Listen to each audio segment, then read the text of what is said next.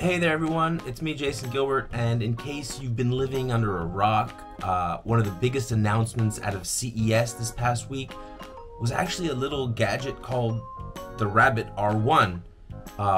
And here, this is it right here.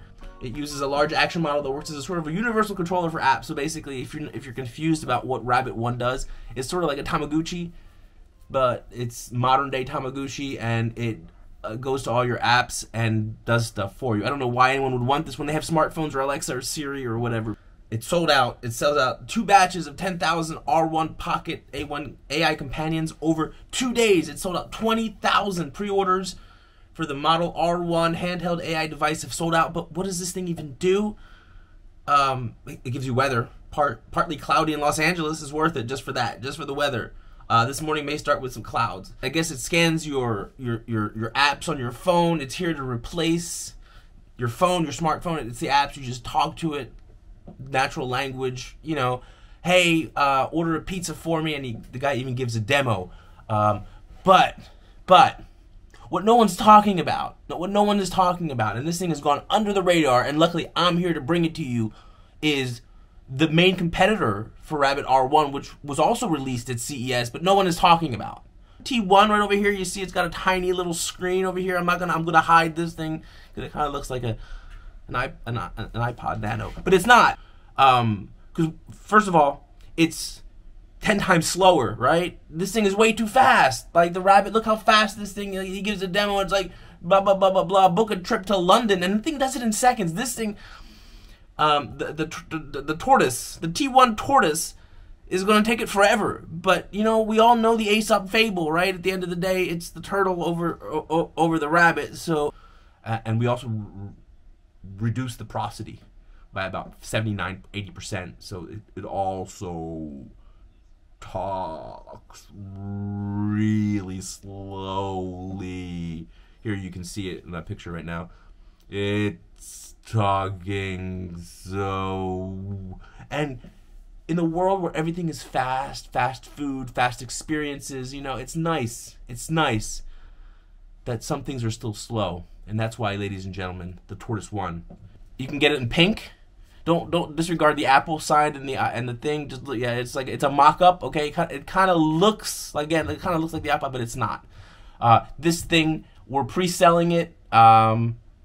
I don't know, like $11. The tortoise won. I mean, if we all go back to the Aesop fable, we all know at the end of the day the tortoise won. So let's look at some of the comments here on the, and I think that this is, yeah, such an innovative concept. A box that does like a third of the things a smartphone does, but filtered through tech's dumbest party trick. I'm sure crappy iPod possessed by the bastard child of GPT and Alexa will just fly off the shelves. It is flying off the shelves, Arjamon. It's flying off the shelves. This thing is like thousands of these.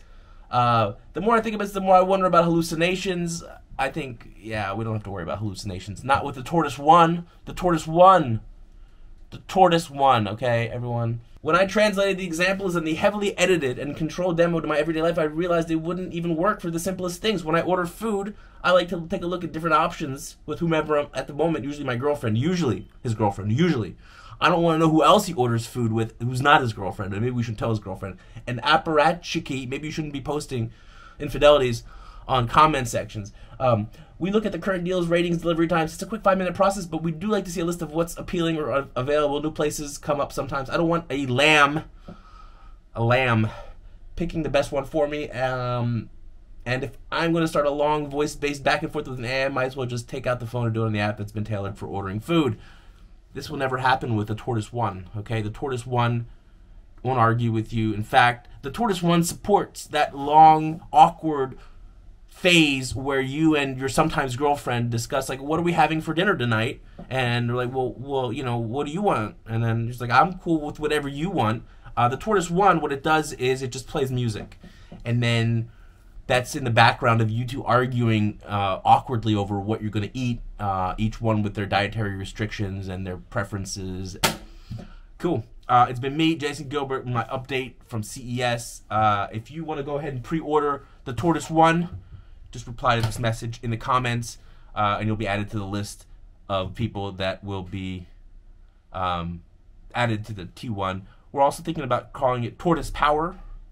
We're thinking of giving each one of the tortoises a name, maybe of a famous Renaissance painter. We're thinking four different directions at the moment: Donatello, maybe Michelangelo, Raffaello, and Leonardo da Vinci. And they will also have a fifth tortoise, but it won't be a tortoise; it'll be a rat. It's a rat is the type of algorithm. It's the running algorithm time, the rat, and it's going to be called Splinter. And what you can do is with these 4 tortoises, T1s, and the rat model, you can fight crime in Gotham. All that for $10. Order it now. Tortoise 1. I don't know, man. Some of this stuff is just crazy. Really, it's just I can't even make fun of this anymore because it just makes fun of itself. Rabbit 1, really? This is what we've come to. Cool. All right, guys. See you next year.